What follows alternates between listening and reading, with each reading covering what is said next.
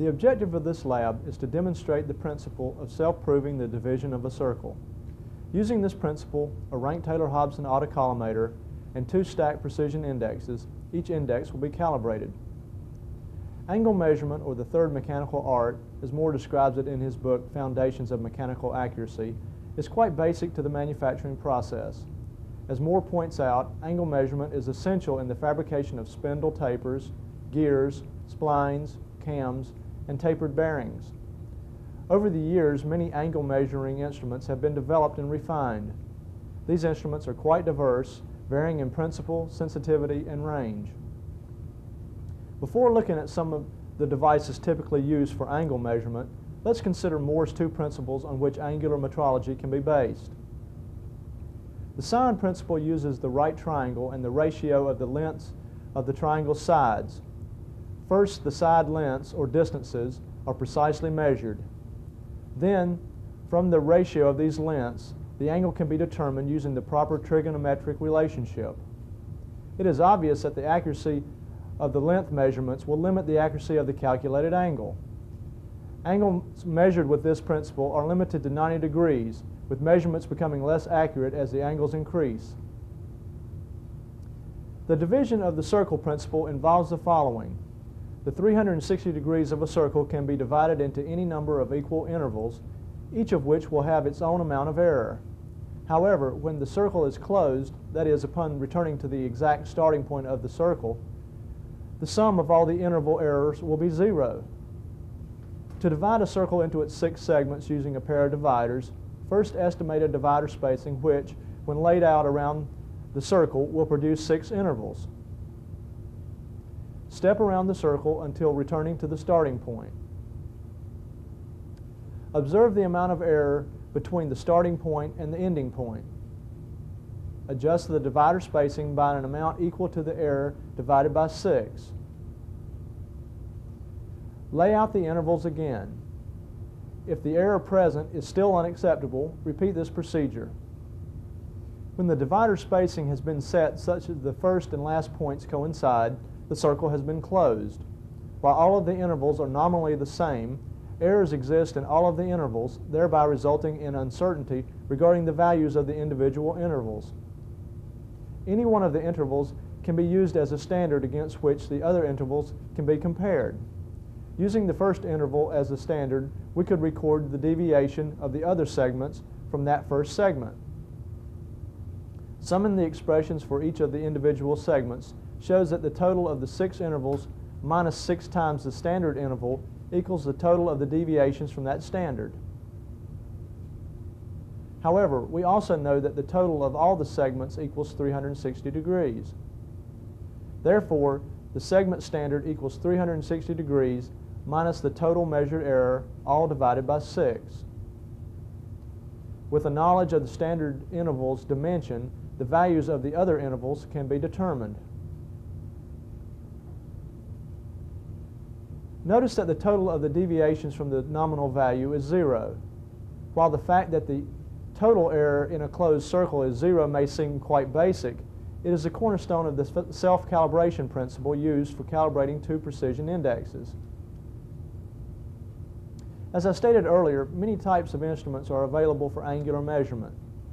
For less precise measurement, protractors and spirit or bubble levels can be used. Sine bars and clinometers allow more precise measurement. A sine bar allows angle determination through calculations based on the trigonometric relationship of the 2 sides of a right triangle. A clinometer is a level which can be rotated through a graduated angle relative to its base.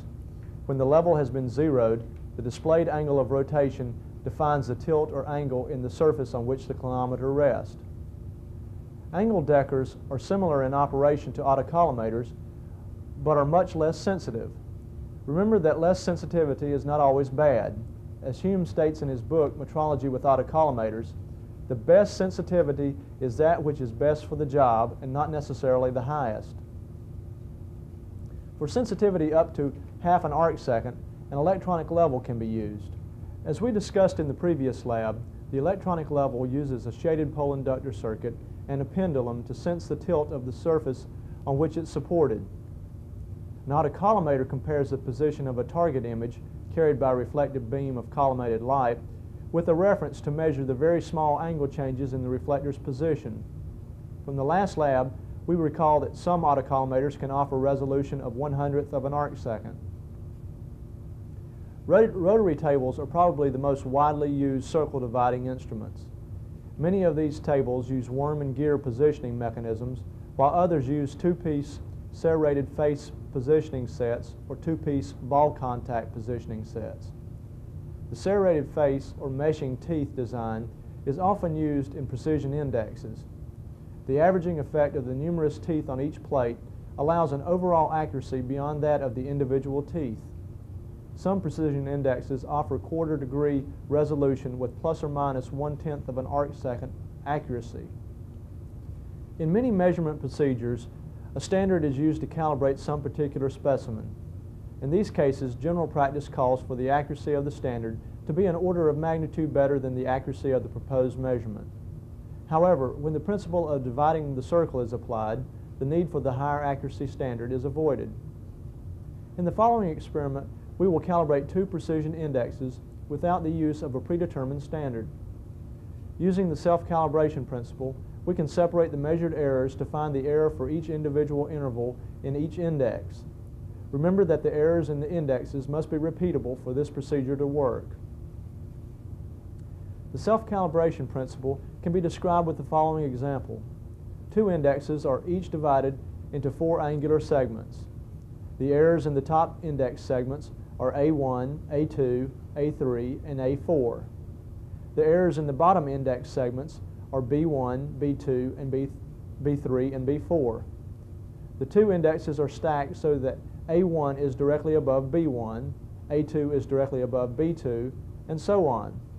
The lower index is rotated clockwise through the angle containing the error B1, and the upper index is rotated counterclockwise through the angle containing the error A4.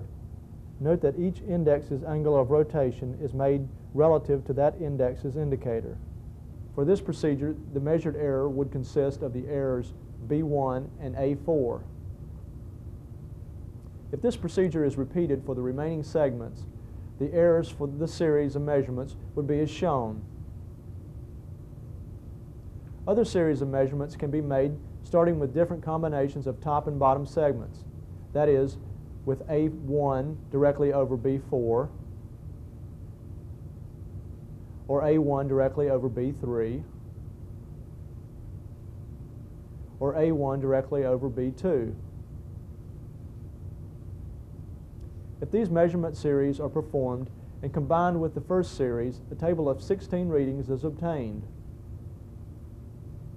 To determine the interval error A1, we sum the 4 readings which contain the error A1. Noting that the errors B1, B2, B3, and B4 sum to 0, the sum of our error readings is simply 4 times the error A1.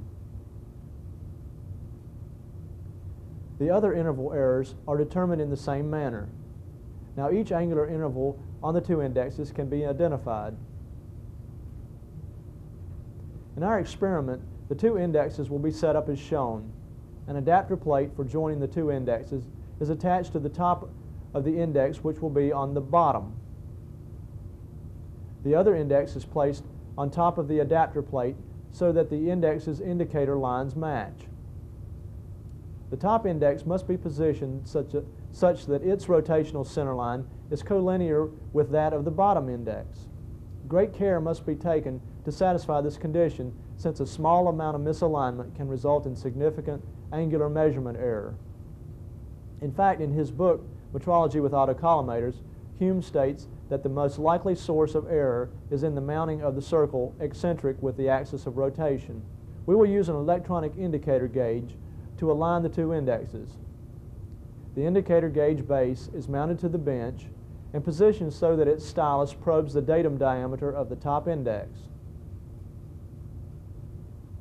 The top index is centered with respect to the bottom index.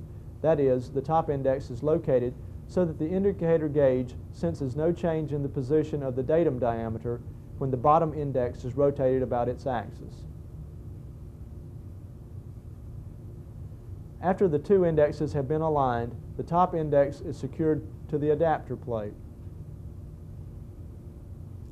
A reflector and autocollimator are used to measure the difference between the clockwise angular interval of one index and the counterclockwise angular interval of the other index. Since the two angular intervals are nominally the same, the autocollimator reading is in fact the difference between the errors in the two intervals. In demonstrating the self-calibration principle, we will use the Rank-Taylor-Hobson DA200 dual-axis autocollimator. This autocollimator system uses an infrared light source, has 1/10 arc-second resolution, and has a measurement range of plus or minus 200 arc-seconds for a working distance of up to 5 meters or 15 feet. System accuracy is dependent on both the measurement range and the working distance used. Both attitude and altitude measurements can be made with this unit.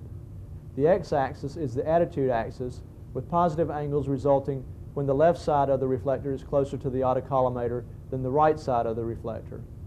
The y-axis is the altitude axis, with positive angles resulting when the top of the reflector is closer to the autocollimator than the bottom of the reflector. To use the autocollimator, first connect the optical unit's cable to the appropriate connector on the rear of the electronic console. Connect the console's power cable to a power outlet, making certain that the supplied voltage agrees with the voltage selected on the rear of the console. Turn the console on by pressing the mains push button. Allow time for electronic stabilization. Zero both of the indexes. To protect them from damage, always leave the precision indexes locked, that is, with their teeth engaged.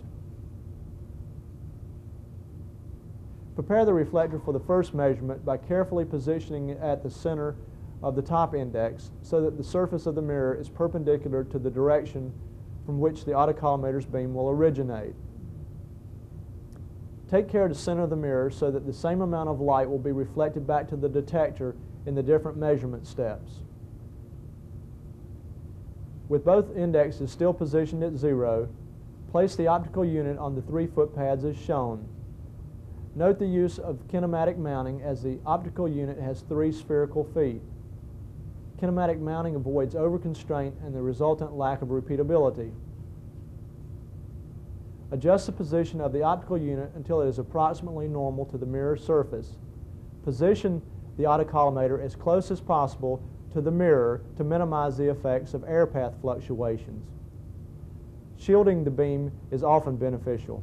Adjust the position of the optical unit until the image of the crosshairs comes into view.